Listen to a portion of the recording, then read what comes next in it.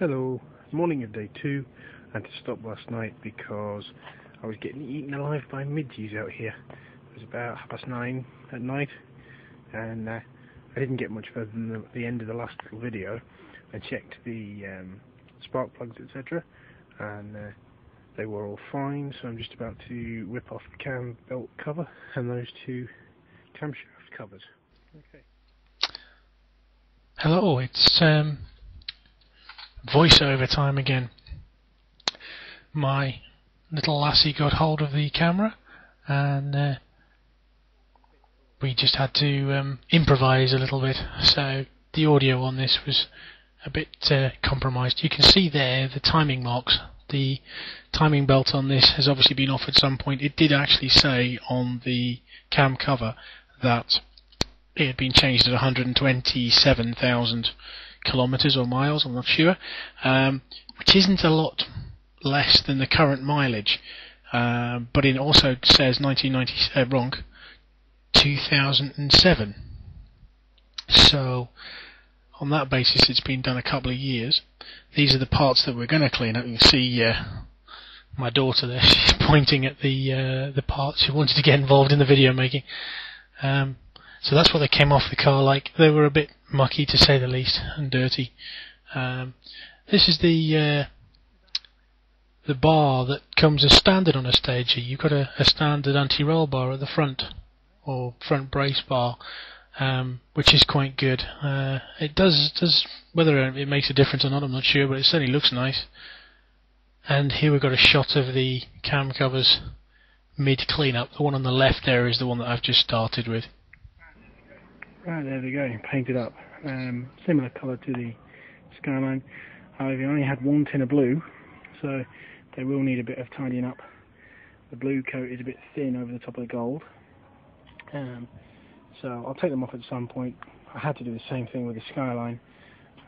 Just simple fact, I didn't have enough blue paint. But they needed doing, and I thought it was worthwhile with sorting out the plugs and the coil packs as well. I've done that hard pipe in Ford Graphite Grey, as I have with the cam belt cover rather. So that's that. Alright, just a little bit of tidying up to do on the strut brace, on this section here. Not sure if you can see in the sun. Yep, there's a little bit there that you can see where the rust's got under the original paint, so I'll tidy that up. Let the paint dry. It's bakingly hot out here, so it's almost an oven for the paint. The paint was drying as it was touching the metal, but I'll give it an hour or so, and might as well do some editing of the video while I'm waiting, and then I'll refit them all. Right, bye.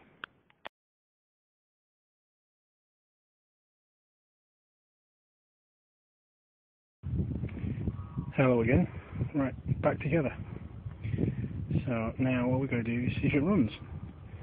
So fingers crossed, and we'll find out.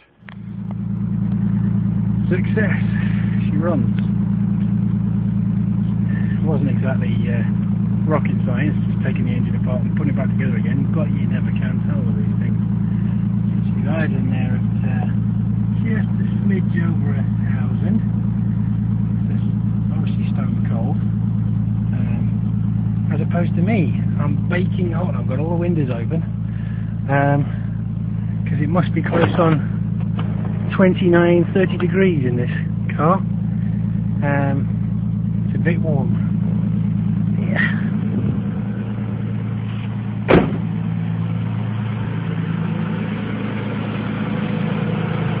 There you go. Proof is in the pudding.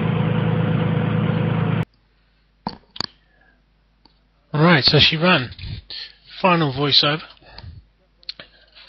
Because I was not quite up to speed. I think I was bakingly too hot out there, and things weren't coming to mind. So she's got the NGK plugs in. She's running the standard coil packs, as I say.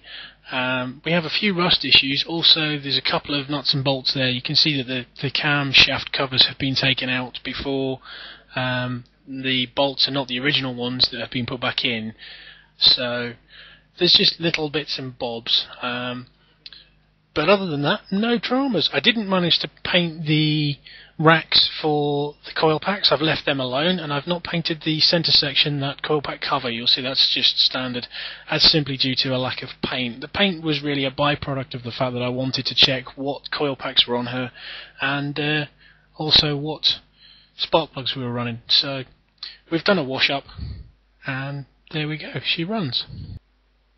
Okay, I hope you enjoyed that. There'll be more videos coming soon. The Skyline's returning next week from Night Racer with the rust all sorted, so that's going to be stickered up, ready for Devon Modified at Honiton, July 25th.